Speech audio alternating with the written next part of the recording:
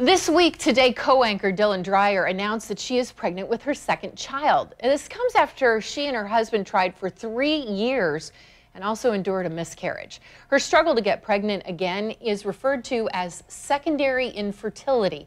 It's a condition that affects about 3 million women in the United States and 10% of all couples. And joining me now is Dr. Marsha Lachaud from Memorial Hospital, an OBGYN. Thanks so much for being with us this morning. Now, I think a lot of us know people who have experienced this. It is so common because you get pregnant the first time and you think, oh yeah, no problem the second time. Why does this happen? I mean, it could be from a multitude of factors, anything from, sperm motility dysfunctions to decreased sperm count.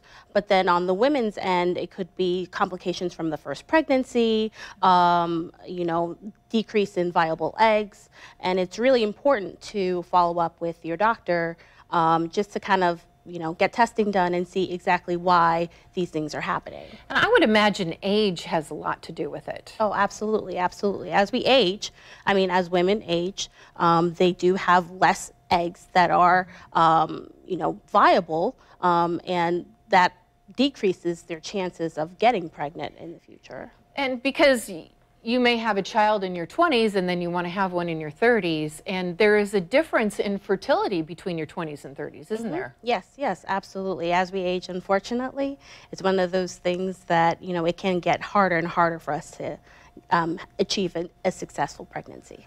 And I know a lot of people feel like, well, I look young, I'm in great shape, I'm in good physical condition, I don't smoke, so I shouldn't have any trouble getting pregnant.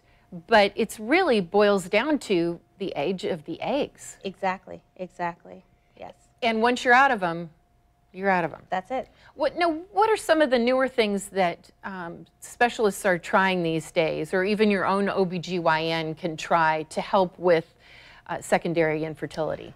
We do have medications in terms of general OBGYN that we can give patients to help with ovulation, but usually if those things don't work, then we send you to a reproductive endocrinologist, an infertility specialist, and they're able to do things like, artificial insemination, IVF, and things like that. Now, I remember hearing that people would say, well, you need to give it 2 years before you really seek help, but that's not necessarily the case anymore. No, no. At what point, if you've been trying for a while, at what point should you be talking to your doctor? Probably around 6-month mark. 6 months, yes. Especially for secondary. Yes, yes. And can your OBGYN do something like prescribe Clomid? Is that something that a general... Yes, so as general OBGYNs, we do prescribe medications like Clomid to help you ovulate and see if you're able to get pregnant that way. Okay, and then IVF is always an option to consider anyway, and that's something that you would need to go to a specialist for. Exactly, exactly. What do you recommend that women come to you immediately to their OBGYN if they sense that there may be an issue and just not wait? I think that establishing care with an OBGYN would be the best thing to do. So we can look at other things like, obesity, we can look at, your ovulation, and things like thyroid dysfunction and other things that could be outside of the reproductive organs that could cause infertility. And I think bottom line too, it's always important not to smoke.